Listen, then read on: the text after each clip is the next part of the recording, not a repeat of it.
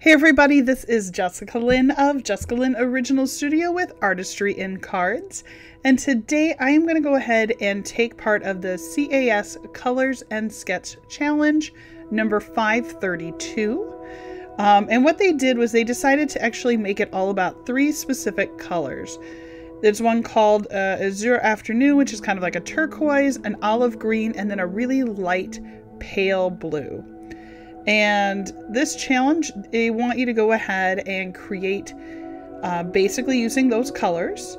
You can use neutral colors. However, the challenge colors should be the most notable ones in your card. We use Stampin' Up! To reference the color names, as that's what they say in their blog, but you're welcome to use any other company's products as long as you match the colors as closely as possible. So I thought it would be really fun to use one of my digital stamps. This is a brand new one. It is a Daisy gnome, and I'm kind of in a gnome thing right now, so I thought that'd be really fun to just sort of color him in blue because I've done him in other colors. And I've got him all set up and I'm using the color scheme. And then I thought, you know what, I am going to be inspired to use my stencils and my dioxide inks. Or Distress Oxide. I mixed them together. Sorry. So I got inspired to use those inks. And what I did was I went and found, I have this whole pile of stencils that I got for Christmas. And so I'm using those. And so there's one where it's like a whole series of trees.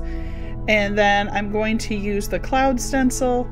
And this is the one that Amy suggested that I go and get many years ago. And I'll be honest, it is one of my favorite cloud stencils. They look so pretty. And you can see what I did was I put the stencil of the trees down so that they sort of live there, because I don't want those to be blue. I'm going to want those to be green. And I had somebody ask me last time, why was I using the pink Post-it notes? They are Post-it notes that are sticky throughout the entire thing.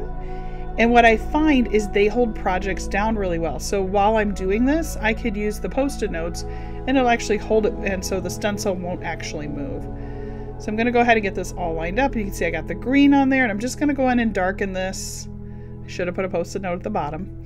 And I'm going to go ahead and I'm going to just sort of dip into the black because I want to try it and see if I can blend the really light green with that black.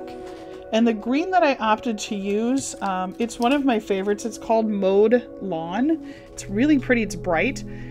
But I have this brush, this older brush. You can see I'm using the pink one. And I mixed it with a little bit of black, and watch how pretty it made, like a really pretty olivey green, which is what my goal was, because again, I'm trying to stay within their color scheme, which is the blue and the green. And there's only one spot on my card where there's a tiny bit of yellow, and you saw when I colored it in, I did that. But with my trees, I'm going to try and keep it again in those same three colors. That's part of the challenge. And I'm just going to stencil in some trees down at the bottom so that we have some depth. And I'm currently working on my children's book.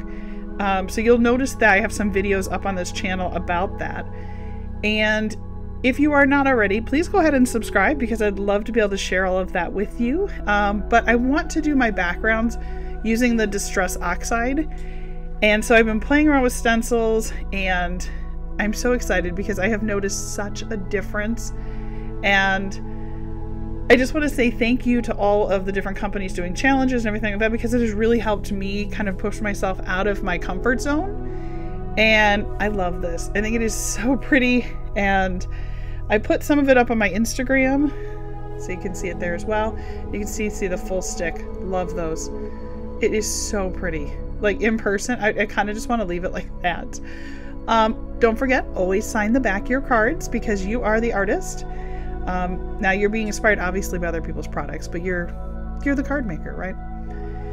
Then for my little gnome, I'm just going to go ahead and put him on, and I think I'm just going to glue him on. I usually use foam risers, but I just think I want him kind of living there. And about 2 or 3 months ago, I got a whole pack of like sticker sentiments, which are kind of fun. So I've been kind of playing around with those a little bit to see if I like them. Not sure that I do.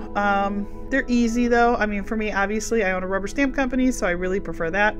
Believe in yourself. And we're just going to stamp that up in the clouds. Oh, well, I guess it's going there. And that doesn't look too bad. I like it. I like that it stands out and it's far enough away from the gnome, so that works really well. And then we're going to go ahead and we are going to glue him up.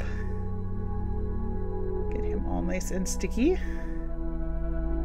There we go. All right.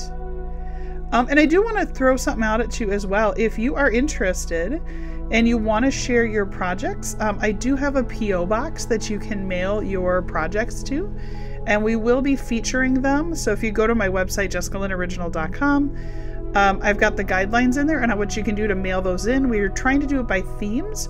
And then I'm going to be sharing videos where I'll say, here's all the cards that arrived for April and, you know, May, June, July, etc.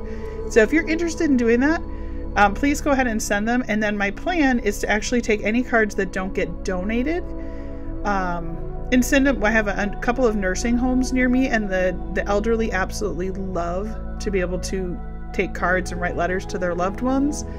So if you want to donate your card, you can. Otherwise, if you include mailing, I can ship it back to you. So, but I love how he turned out. I think he is 100% perfect for the challenge that they threw up there.